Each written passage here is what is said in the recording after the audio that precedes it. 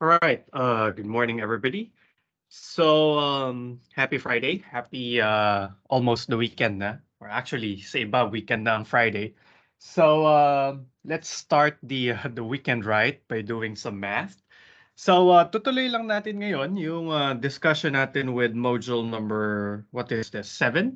If you recall, last time nakita natin, or actually simula pa lang nung Monday in your laboratory exercise, you came across a very sort of a counterintuitive phenomenon or anomaly in the performance of numerical differentiation formulas. Kasi nga last time binida natin, okay, madaling mag-compute na numerical differentiation formula via Taylor's theorem, all right? Tapos hindi lang 'yon, kakibat ng proseso na 'yon na kaya nating i-derive yung theoretical error. All right? Or basically, what's the error on paper? Assuming everything runs perfectly, yun yung error which is represented by, say, the order with respect to the step size h no error, right? So halimbawa, meron tayong 3-point backward formula of order h squared. We are getting a formula that where the error will vanish to 0 as fast as how h squared vanishes to 0, right? Using only 3 points or 3 function values, and then doing basic arithmetical operations on them, right? Kaya lang, tinest natin yung hypothesis na yon na kapag pinaliit natin si H, dapat liliit din yung error, right? Or kasing bilis nung power ni H na nandun sa order. Pero yung iba sa inyo nagpanic nga nung lab X or ano, kasi they are not getting what is expected because everything went well when you go 10 to the -1, 10 to the -2, until probably 10 to the -5. At least yung computation ko hanggang 10 to the -5. Okay. Nagpe-perform as expected yung numerical differentiation formula. But once you get beyond 10 to the -5 or smaller than 10 to the -5, there is an underperformance. And then that's where we started our discussion this week. Tiningnan natin saan nanggaling yung error na yon. Okay? And the cause of that anomaly is actually because we did all the computations in our computers. All right?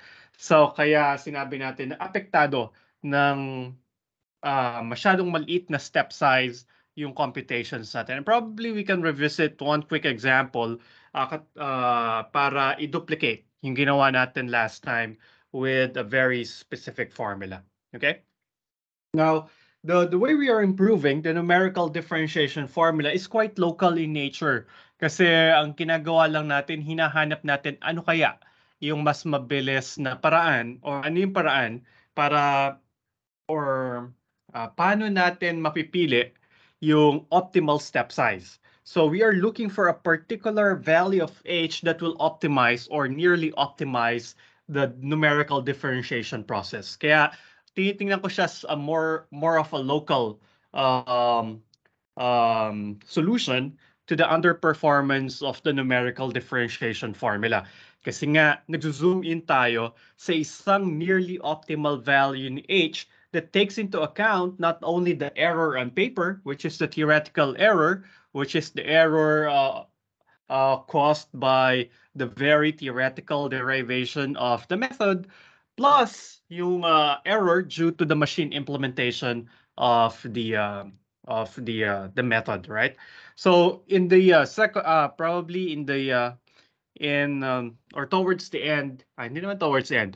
The main focus of today's discussion is to find another way to improve numerical differentiation formulas, and that is more global, all right? Na hindi lang tayo nag-zoom in sa isang particular value ni h, pero gagamit tayo ng dalawa, tatlo, and so on. The values ni h, pagsasama-samahin natin yung estimates mula dun sa mga iba't ibang value ni h to come up with a faster formula. All right? So, spoiler alert, kung yung formula natin ngayon ay big O ni h square, ni h to the k, and again, this is interpreted as your formula, gives you an estimate where the error vanishes as fast as how h to the k approaches 0. Titingnan natin, kaya ko bang pabilisin yung convergence ng error in such a case that the error will be of order little o of h to the k. Ang ibig sabihin ng little o of h to the k, yung order ng error, mas mabilis naman ngayon sa pag-zero ni h to the k yung pag-zero ni error. Right? Ito ay as fast as, right? Kapag ka big O, as fast as h to the k approaches 0, yung behavior ng error. Pero kapag ka little o of h to the k faster than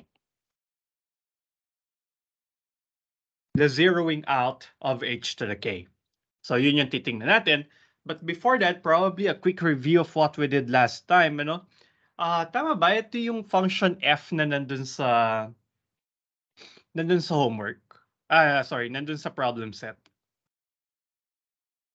Parang ito yun, no? Nakalimutan ko siyang I mean, hindi ko 'to naisip or hindi ko naalala na ito nga yung nasa laboratory exercise. So if you're doing advanced reading, then probably you realize this one, buti hindi ko yata 'to in-upload or hindi ko ginawang available sa Canvas before the laboratory exercise. So, okay. So let's see. So itong example 7.1, tinitingnan niya yung total error. I mean, of course, there are some other errors involved in the process, but I guess the main two components of the error in this formula would be the theoretical error. Again, ito yung nanggaling sa derivation ng very method. And then second one is the truncation error or the error incurred by the rounding offs na nangyayari doon sa computer. Okay.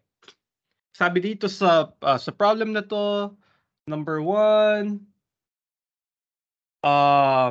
derive the theoretical error term for the 4-point backward formula. Right?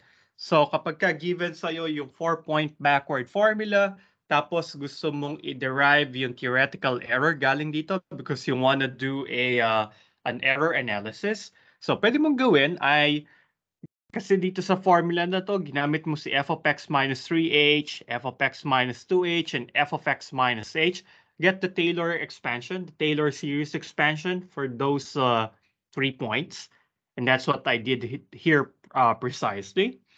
And then the thing is, I want to get, all right, this expression, right? So gagawin ko lang itong expression na to. Pero ngayon, titingnan ko yung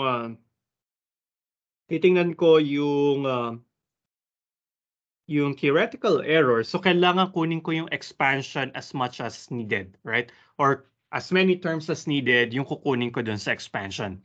I'm thinking right now, is there a way that I can anticipate how many terms should I get? Though dun sa problem, hindi sinabi kung ano yung no? Hindi sinabi kung ano yung order ng method. So kasama siya dun sa tinetest dito sa problem na to. So basically, if you cannot get it out, so siguro pwedeng trial and error muna. So but essentially what you're gonna do is, all right, meron tong si f of x minus 3h dapat naka-multiply daw ng -2. So multiply everything here by -2. Okay. And then si f of x minus h naka-multiply ng 9. So multiply everything by 9. And then f of x minus h is multiplied by -18. Then, so naka-multiply ng -18. Tapos mag-add ka ng 11 f of x. And then divide everything by 6h. So basically, you will look like, you will try to find out how this looks like, all right? At ano yung natitirang term after you do the algebraic manipulations, right? And sure enough, you will get this. Kaya lang, merong matitirang ganitong term, right? So I just skipped the tedious algebraic manipulations, but that is how it is done, all right? Or you can do the exact same thing that you did to derive f prime. Pero kasi ang kagandahan ng ginawa kong approach ngayon, alam ko na yung mga coefficients eh. So ang gagawin ko lang, titingnan ko, all right, I'll just replicate this or this expression kasama yung division by 6h. And then I'll look for ano yung ano yung error term. Kaya kailangan ko yung as many Taylor series expansion terms as possible. So I will not stop with f double prime because when you compute for this one, all right, makikita mo na makakancel yung f double prime. Tapos makakancel din yung f triple prime. So you need to add more expressions into your expansion. Makikita mo, okay, yung fourth derivative yung hindi makakancel. Right? So you keep that in your expansion and then you will find out na, tama, yung yung fourth derivative ni f, siya yung kasama dun sa error. Okay? So if you do that algebraic process, you can conclude that the theoretical error is h cubed over 4 times the fourth derivative of c, where c is a number from x minus 3h until x. Okay? So yun yung theoretical error. And I guess you did this in the laboratory exercise, so I hope you got it. And then the second question is, suppose that this formula is implemented in a computing device, a finite computing device in particular, and then you want to find an expression for the total error. But the term total error here refers to the theoretical error, which we just derived, theoretical error, plus yung truncation error, o yung error galing dun sa rounding off.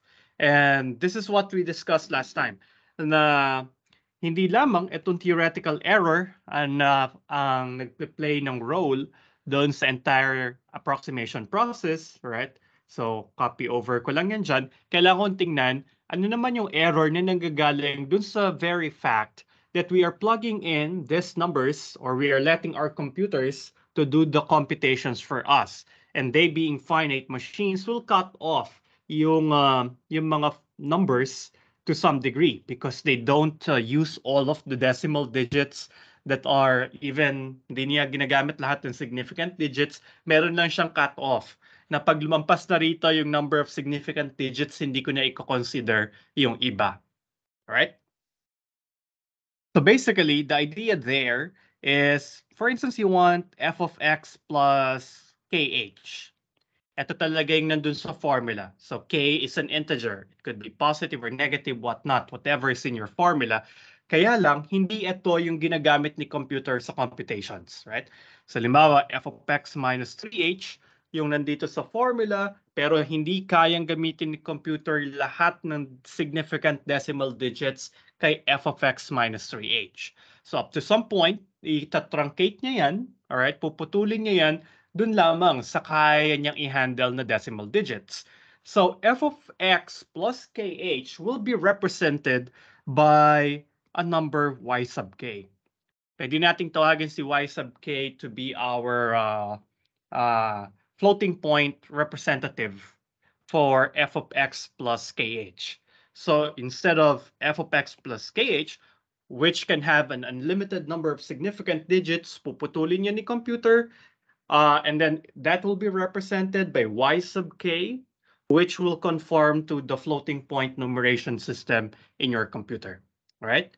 And then the error incurred by that in that truncation, tawagin natin siyang e sub k.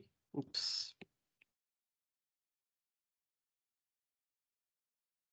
So only when we add back the truncation error, saka natin makukuha yung equality again.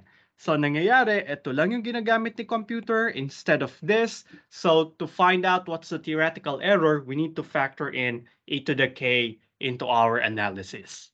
All right? So usually tinatawag natin to as the truncation error, or this is the numerical artifact o yung remnant nung truncation. Alright? At tapos, ang problema, nag-accumulate kasi yung mga artifacts na yan. So those little truncation errors, medyo nagpa-pile up yan. They could cancel out, that's the best case scenario, but of course, sa error analysis, hindi natin tinitingnan yung best case scenario. So error analysis, napaka-pessimistic natin. Tinitingnan natin ano yung pinakamalaking posibleng error para pag pumunta ka kay client o dun sa user nung formula na dinerive mo, sabihin mo sa kanya, ito yung worst case scenario. So, ito yung babala ko sa'yo. Yung error ay posibleng ganito kalaki. You don't sell a formula by giving them the best case scenario. The best case scenario estimate for the formula. Kasi nga, gusto mong makita ano at the worst yung magiging performance ng iyong numerical differentiation formula or any formula in general. Okay? Now, we did the analysis in details last time when we took in the floating point representative y sub k of our function value and the numerical artifact e sub k. Pero ang shortcut, yung truncation error ay parang shadow nung formula itself. So yung mga f of x minus 3h, so yung mga f of k plus h ay papalitan mo lang ng e sub k dun sa total error. And that totality would be your truncation error. So what I meant is yung mahabang proseso na ginawa natin last time ay may shortcut. So ito yung numerical differentiation formula. Pero yun nga, ang gagawin ni computer, ito papalitan niya ng y sub k. This is y sub negative 3 plus 9y sub negative 2 minus 18y sub negative 1 plus 11y sub 0 all over 6h. Yan yung kinocompute niya. The computer does the computations on the floating point representatives. Pero nakita niyo sa exercise, minsan nag-zero na siya, no? Pag super liit niya, no? Pag super liit ni H, nagzi-zero yung sagot kaya pinagdudahan nyo. Akala nyo kayo yung may problema dun sa implementation nyo ng method. Pero nangyayari kasi pag sobrang liit ni H, alright? So, ibig sabihin, si X minus 3H, si X minus 2H, si X minus H at saka si X are numbers that are very, very close to each other.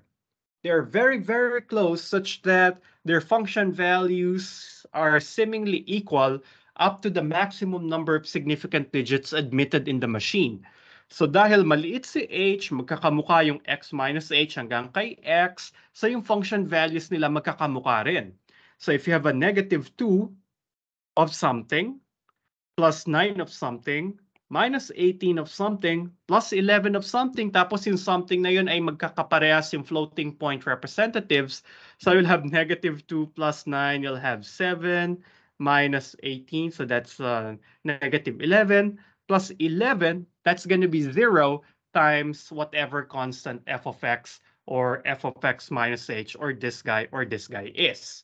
So talaga nagkakaroon ng cancellation error, nagzi-zero yung numerator. Kasi nga, nagkapare-parehas na yung floating point representatives y sub negative 3 hanggang y sub 0. Okay? Kaya makikita nyo na, yun yung problema kapag ka masyadong maliit si h. Nagkakaroon ng cancellation error. Alright?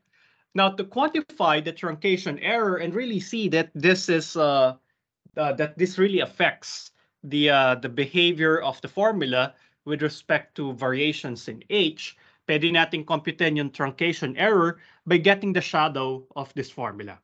Okay?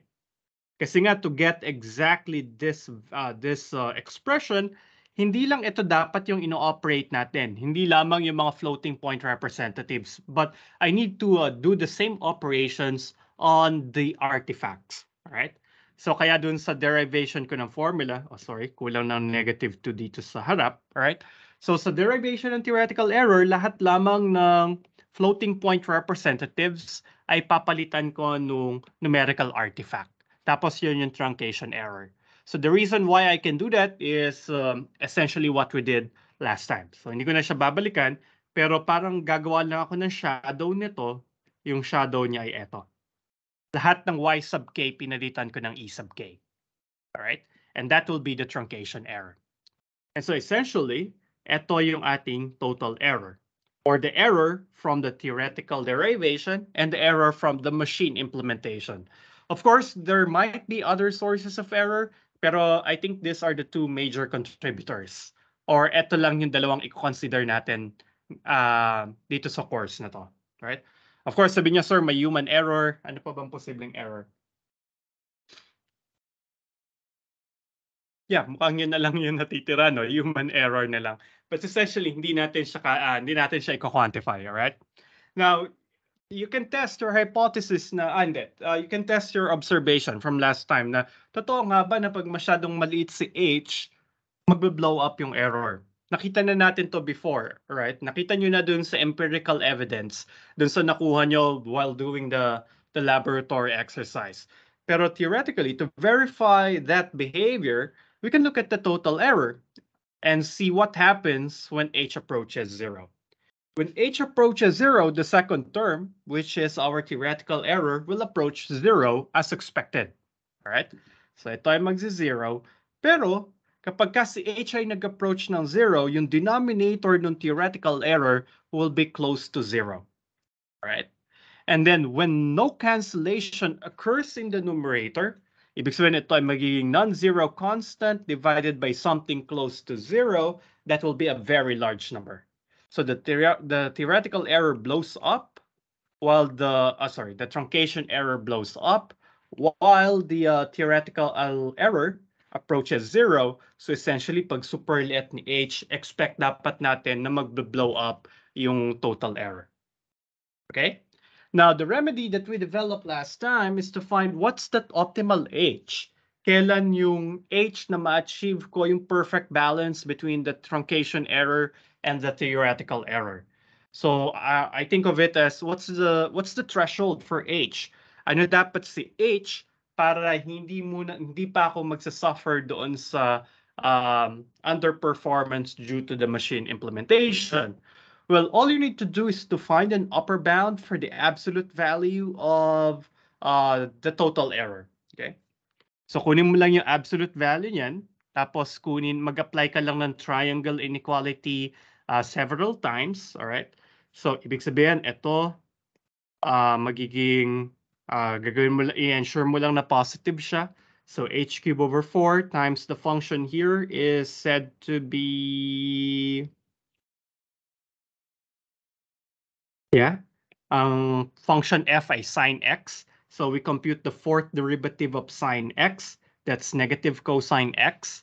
Tapos lagi tayong pessimistic. So itong constant na to, the fourth derivative evaluated at c. So siya dapat ay si negative cosine x. I-evaluate ko sa isang number na naninirahan sa interval x minus 3h comma x.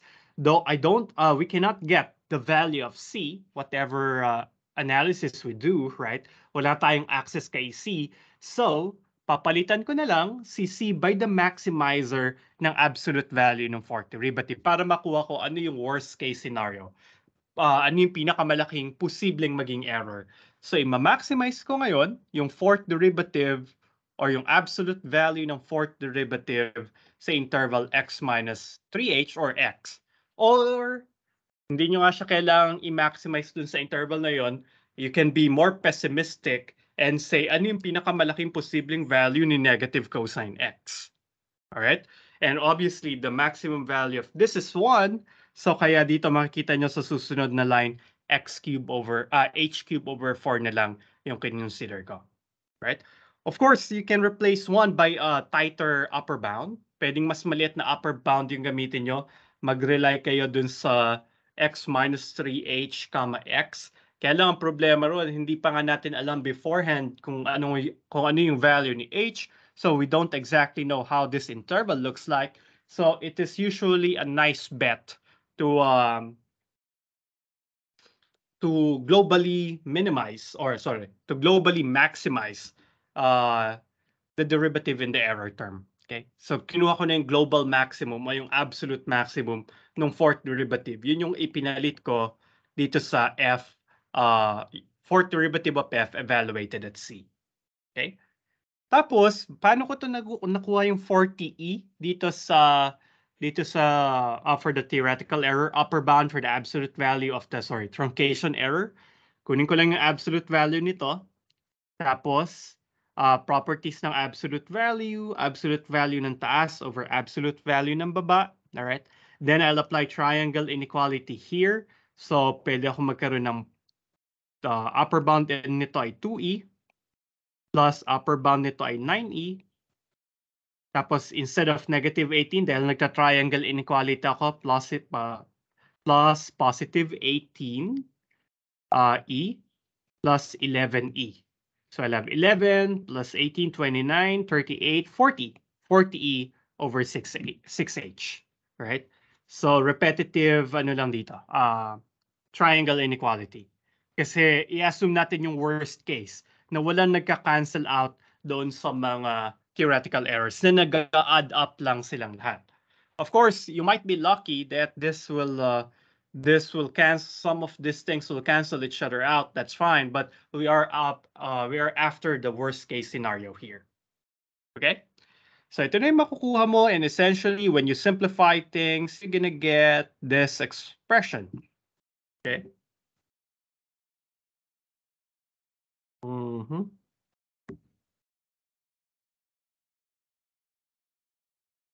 So, oh, by the way, inisip ko saan nanggaling yung 10 to the negative 5. Galing pala yun dito sa problem.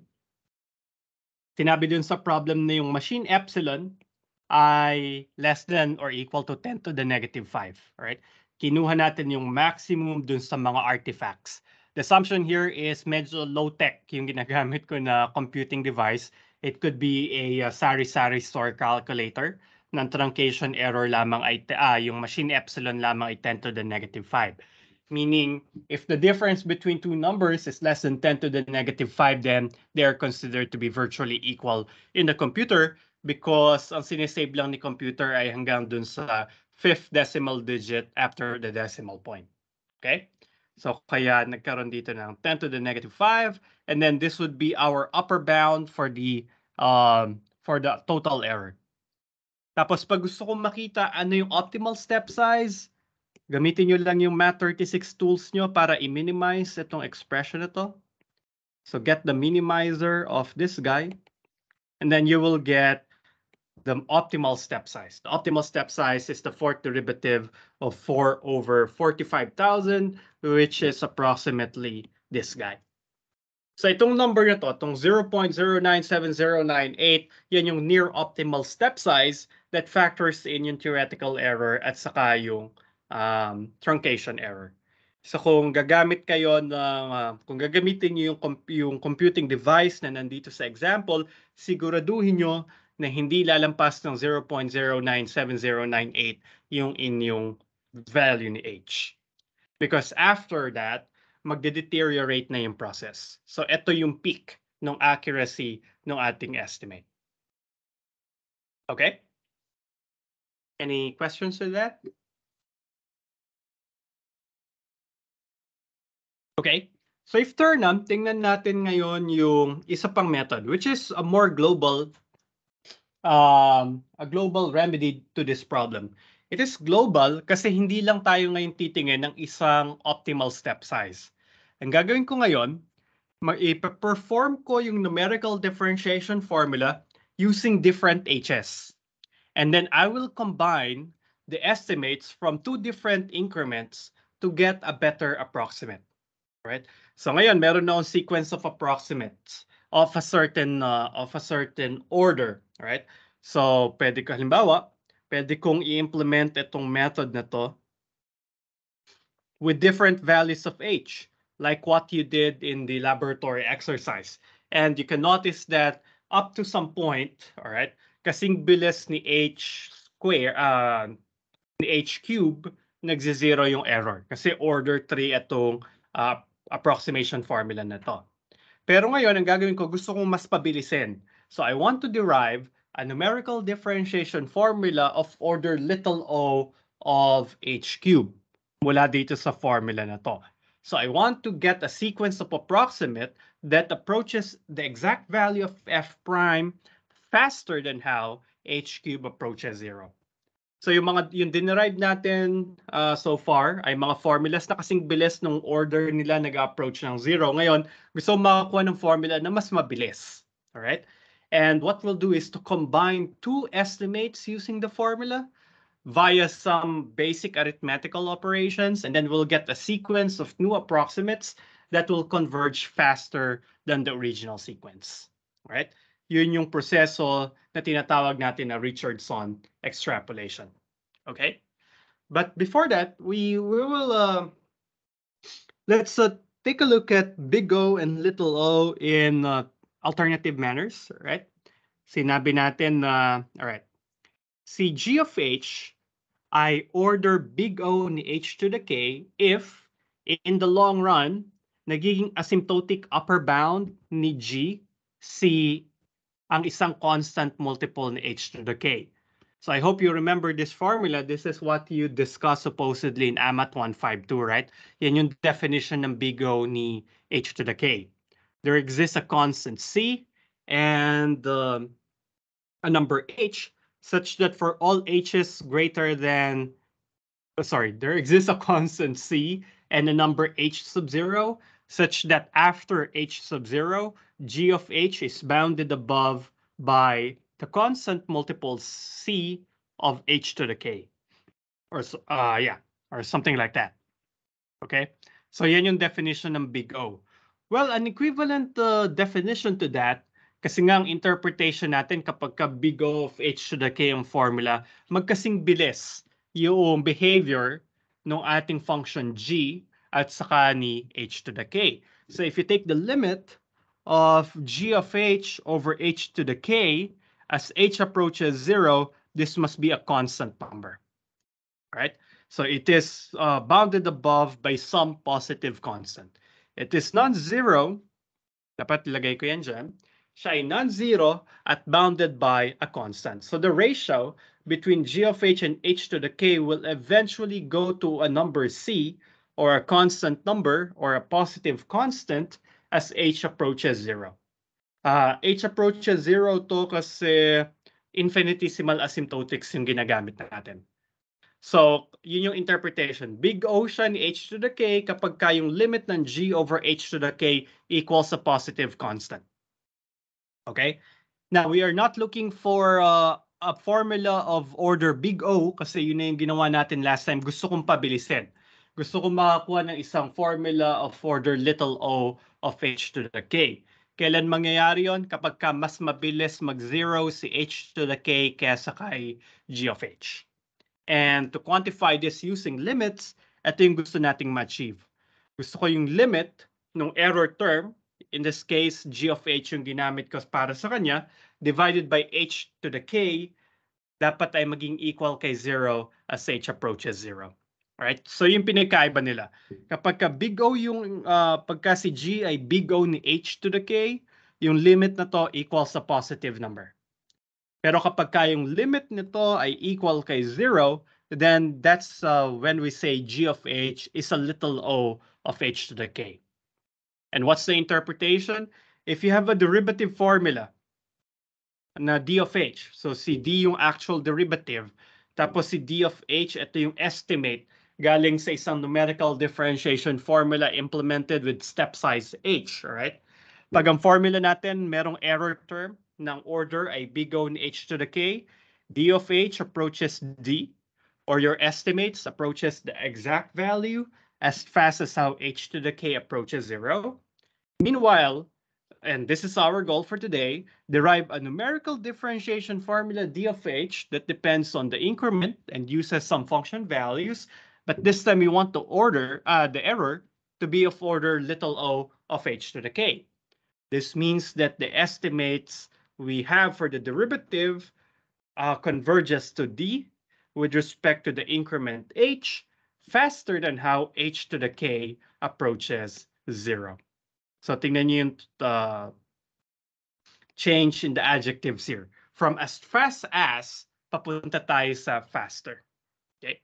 So paano natin to gagawin? Well, the general idea is dahil magsisimula tayo sa isang formula of order big O, right? So ito yung makikita natin. Titingnan natin yung limit ng error over the power of h inside the order ay magiging non-zero constant or magiging positive constant. Kasi nga yung mga na-derive nating formulas kanina ay big O. So ibig sabihin pag kinuha mo tong yung limit ng ratio na yan, magiging positive constant. Ang goal natin ay i-force yung issue na yung limit ng error divided by the function inside the big O ay maging equal kay 0. So we will treat the error term so that the limit of the error term divided by h to the k ay maging equal kay 0 instead of a positive constant. Because once that limit becomes 0, our formula becomes of order little o of h to the k. And let's see how we can force this issue. Okay. So illustrate natin siya using this 3-point centered formula of order 2. Right? So all you need to do here is to take note of the theoretical error. So ngayon, ito ay si capital D. Ito yung exact derivative. So ito yung exact derivative. Then this guy is our D of H. Kasi ito yung estimate natin para kay F prime using step size H. So in this case, our D of H is F of X plus H minus F of X minus H all over 2H. Forget about the truncation error muna. All right? So theoretical error lang yung i-consider natin dito. All right?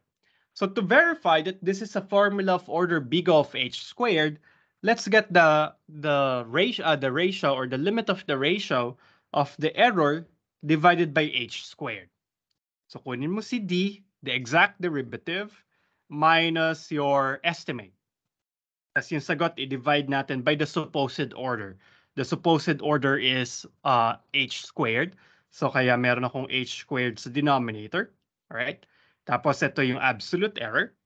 Now, remember, D is f prime of x, the exact f prime of x. D of h is our derivative formula. So essentially, itong numerator, pag gusto ko siyang i-simplify, I will just have this minus this guy. Alright? So essentially, ito, kailangan ko lang i-transpose doon to get D minus D of H. So essentially, the answer would be negative, or in this numerator, will be negative H squared F triple prime of C all over 6. Alright? Tapos, i-divide ko siya by H squared. Meron siyang H squared dun sa denominator. So, magka-cancel yung H squared. Matitira lamang ay negative 1 over 6 times F triple prime of C. Okay? Tapos remember, F triple prime of C is just a constant, right? So ito ay constant. Ano yung alam natin kay C? Si C ay isang number between X minus H and X plus H. But here, H approaches 0.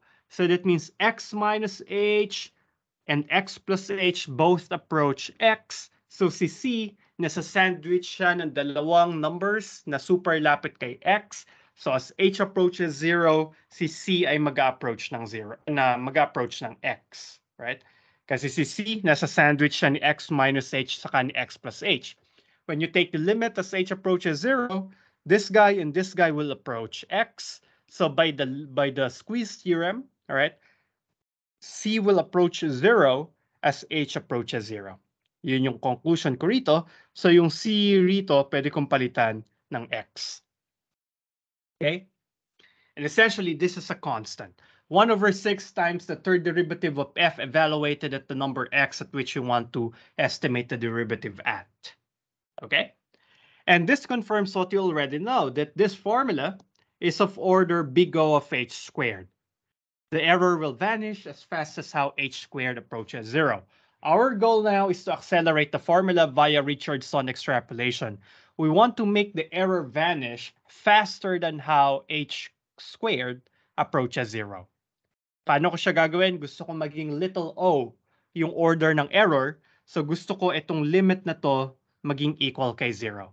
Yung limit ng theoretical error divided by h squared dapat ay maging equal kay 0 instead of a positive number 1/6 f triple prime of x.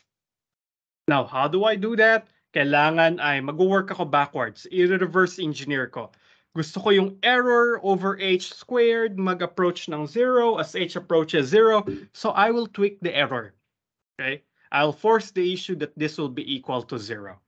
How can I do that? Well, if you'll just subtract these two guys, alam natin yung magiging difference. So, etong d minus dh, pagka pinerform mo yung subtraction, thanks to our knowledge of the theoretical error, d minus dh is exactly negative h squared over 6f triple prime of c. Alright? Galing yan dito sa theoretical error na sinulat ko rin pala dito. Alright?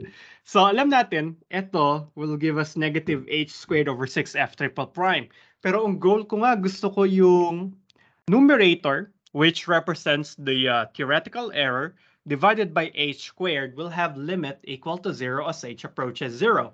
So instead ng error ay d minus dh, gusto kong gumawa ng bagong formula ng error ay d minus d of h plus h squared f triple prime of x. Kasi alam ko in the long run, yung limit na to ay magiging equal dito. So medyo i-reverse engineer ko siya. Dadayain ko siya. Gusto ko kasi yung numerator mag-0. So kukunin ko tong sagot na to. I-multiply ko by h squared kasi merong divisor na h squared dyan. Alright? Multiply ko to ng h squared tapos ima-minus ko to dun sa numerator. Alright? Nakita niyo yung pandaraya. Ano? So, i-add ko to or isa-subtract ko to actually. Dapat ito ay may negative pa. Isa-subtract ko siya dun sa d minus dh. So d minus dh minus whatever the answer in this limit is, which is basically our theoretical error. So d minus dh minus the theoretical error will give us d minus dh plus h squared over 6 f triple prime of x over h squared. And I know now that if this is the theoretical error, if I can find a formula kung saan yung theoretical error ay equals sa d minus d of h plus h squared over 6 times f triple prime of x, I know that the limit will be equal to 0. So nag-reverse engineering ako ngayon. Okay? Now, you can verify the steps that you did. D minus d of h will be 1/6 h squared times f triple prime of c. Tapos meron kang plus h squared over 6 f triple prime of x. Medyo napagbaligtad ko to, pero nasa loob naman siya ng absolute value, so okay lang. Then divided by h squared, so mawawala yung h squared dito sa numerator, so you'll be left with this guy. Pero remember that as h approaches 0, c will approach x. So essentially, this guy will be f triple prime of x minus f triple prime of x. That will vanish. So equal kay 0 yung limit. So what this analysis tells us is, if we can derive a formula na ang theoretical error ay equal dito, then that formula is of order little o of h squared. Mas mabilis na ngayong magze-zero yung error kaysa sa pagze-zero ni h squared. And hence, our formula is accelerated. Okay? So, essentially, ang ginawa lang naman natin ay gusto ko sort of ito yung maging differentiation formula ko. But of course, you cannot use this right away because we don't have access to f triple prime of x. So, paano ko siya hanapin? Well, I'll just do a little algebra here. But first, I'm going to conclude that, si formula na d of h plus constant k1 times h squared ay isang formula of order h squared, little o of h squared. So basically, remember, ito yung gusto kong maging theoretical error. So that means kung ito yung theoretical error, ang gusto ko nga yung formula para dun sa aking derivative ay equal kay d of h plus h squared f triple prime of x over 6. Then this is a formula of order little o of h squared. Kaya lang, hindi ko to pwedeng gawing numerical differentiation formula. Bakit? Kasi hindi ko nga alam kung ano yung value ni f triple prime of x over 6. So I'll just replace this by a constant, say k1. And our goal now is to find k1. Because if I can find k1, then I will get the formula of order little o of h squared. And that's my goal here. Ito yung ansatz para dun sa formula, kailangan hanapin ko ano yung constant k1. But theoretically, we know that the constant K1 is equal to -1/6 f triple prime of x, but we cannot use that information. We need to find an alternative way or an alternative way to quantify this guy. Right? Kasi nga hindi pwede yung direct formula na si K1 ay equal kay -1/6 f triple prime of x. Kasi nga hindi natin alam ano si f triple prime of x. Hindi natin siya alam kasi hindi nga natin alam yung first derivative f prime of x, what more the third derivative. Okay? So ngayon medyo magma-magic ako. Alright? Tadayan kita, I'll force the issue that I can get my hands on the value of K1 h squared. And this is where the extrapolation will take place, meaning gagamit ako ng isang estimate para dun sa derivative which is completely out of the picture originally. Kasi nga, ang plano natin dito, numerical differentiation formula of step size h. Ngayon mag-extrapolate ako. Gagamit ako ng isang estimate na nakuha ko by using a different step size. Yun yung extrapolation na nagaganap. Okay? And again, all of this is done so that we can get what the value of K1 h squared is. Ano yung kailangan nating idagdag dun sa ating numerical differentiation formula para makakuha ng formula of order big O of h squared. Okay?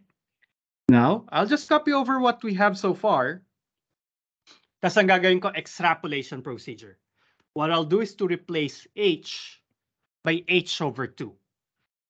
So, ibig sabihin, aside from applying our numerical derivative formula, numerical differentiation formula with step size h, titingnan ko ano yung mangyayari kapag i-implement ko siya, say, kinalahati ko yung step size. I will replace h by h over 2. Okay? It's an arbitrary choice for me to replace h by h over 2. You could have replaced h by h over 10, h over 17, h over 5, or whatever multiple of h you like. Pero ang ginamit ko lang dito, pinalitan ko lang si h ng h over 2. So essentially, aside from estimating h using the basic formula na derived using Taylor's theorem with increment h, i-estimate ko siya using increment h over 2. So, i-implement nyo yung formula nyo with step size h over 2. Tapos yung h squared, mapapalitan ng h over 2 quantity squared. That's how I got h squared over 4 here. Tapos ito, h squared, mapapalitan ng h over 2. So, this would have been little o ng h squared over 4. Pero yung mga constant multipliers na nawawala siya sa Bachmann-Landau equations. So, yung 4, i-ignore mo lang kasi naka-little o naman siya. Okay? And then we got two expressions here. What I'll do is to subtract the corresponding sides of the second equation from the first. D minus D, that's 0. D of h minus this guy will give us this. Then K1h squared minus K1h squared over 4. That will give us 3/4 of K1h squared. Tapos little o plus little o pa rin ni h squared. Okay, sinubtract ko lang yung both sides. And then here, I can compute for K1 h squared. Remember, kailangan ko lang makuha si K1 h squared. Kasi pag nalaman ko na si K1 h squared, alam ko na yung bagong formula na gagamitin ko. Okay? So, solve ko lang si K1 h squared mula dito sa formula na to. I'll get K1 h squared equals 4/3 d of h minus d of h over 2 minus d of h. Tapos ipa-plug in ko lang itong value ni K1h squared dito sa formula para kay D. Okay? So essentially, our new derivative formula is this guy. Ito yung resulta when you do D of h plus K1h squared, but K1h squared is replaced by this guy. Pag sinimplify nyo, magiging D equals, ito yon. Ito yung d of h plus k1 h squared. Na-compute na natin si k1 h squared. Sinimplify ko. Ito na yung bagong derivative formula. And this derivative formula is of order little o of h squared. Now, how do you implement this? So, meron ka munang d of h na gagamitin, which is the formula that you derive from the Taylor series expansion. Halimbawa, ito yon. Ito yung gagamitin nyo na d of h. Okay? Now, halimbawa, start ka sa step size 0.1. So, implement mo si D of H when H is 0.1. So, mako-compute mo to, yun yung pupunta rito. Tapos, mag-extrapolate ka ngayon. I-implement mo pa yung numerical differentiation formula na na-derive mo using step size H over 2. Tapos yun yung magiging D of H over 2 mo. And then, you do this basic arithmetical operation, 4 times the estimate with step size over H over 2, minus your estimate using step size H all over 3. That will be your new estimate for D. And that estimate will have order little o of H squared. Ibig sabihin yung sequence of estimates that you're gonna get from this extrapolated formula ay mas mabilis magzi-zero yung error kaysa sa pagzi-zero ni H squared. Okay? And that's how Richardson extrapolation happens. Of course, if you have a different formula, then you will have a different Richardson extrapolated formula. So itong formula na to ay specific lamang para dito. Kasi kung mapapansin nyo, nakadepende dun sa theoretical error yung pagde-derive kay K1. Alright? So kung iba na yung formula nyo, may iba na yung Richardson extrapolation formula or extrapolated formula dito sa baba. And the nice thing is that this Richardson extrapolation process that we have just laid down also applies to any iterative formula. All right? Hindi lang siya sa numerical differentiation formula.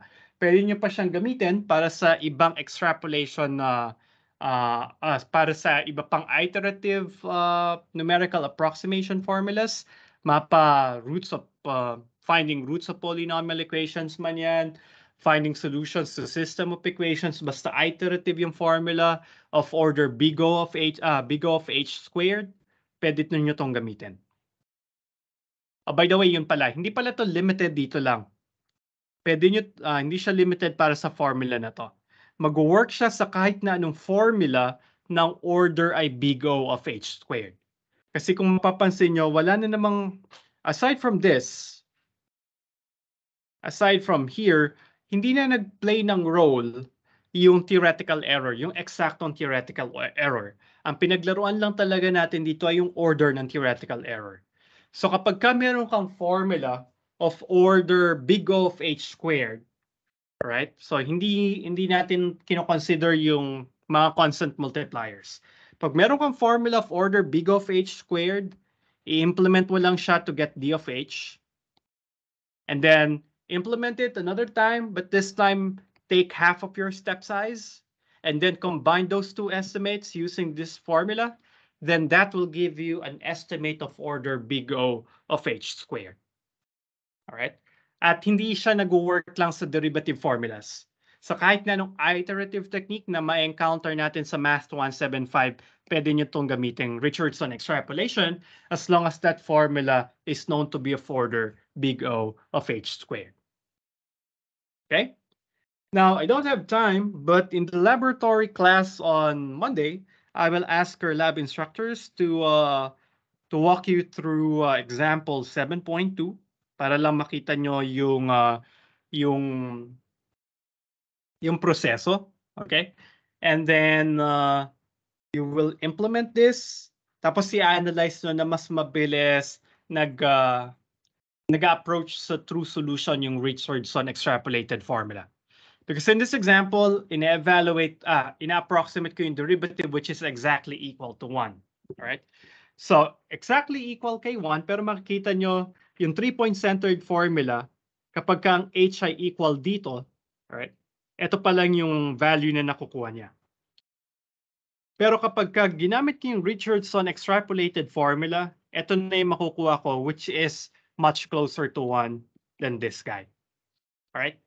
So yeah, don't worry, i-discuss ng lab instructors nyo itong 7.2. And then what you'll do in the lab, probably I'll upload the laboratory exercise bukas na lang or in the wee hours of mamaya. All right, but for sure the lab exercise will be available in Canvas tomorrow by 12 noon. All right. Ang gagawin nyo ay magde-derive kayo ng Richardson extrapolated formula. For a big of H cube formula, siguro yung ano na rin, yung ginawa nyo last laboratory exercise. So balikan nyo yung formula na yon, order big of H cube siya. Kailangan nyo i-derive yung Richardson formula para maging little o of H cube na yung kanyang order. Kasi i-implement nyo lang siya, gagawa kayo ng table katulad ng nasa figure 7.1 to really illustrate that the formula that we got converges faster than the original formula. Okay, so, and that's it. We're done with module number 7. Do you guys have any questions? Concerns? I hope everything's okay. Historically, yung mga students ay nagsisimula ng bumawi dito sa numerical differentiation. Kasi sa chapter 1, siguro may culture shock pa with 174, ano.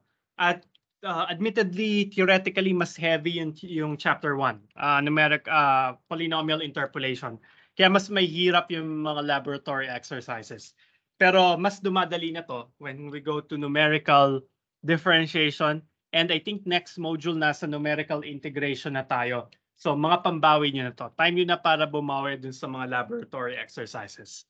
So I hope you are feeling better with the lab exercises now kasi hindi na siya ganun ka-theoretical at saka hindi na siya heavy.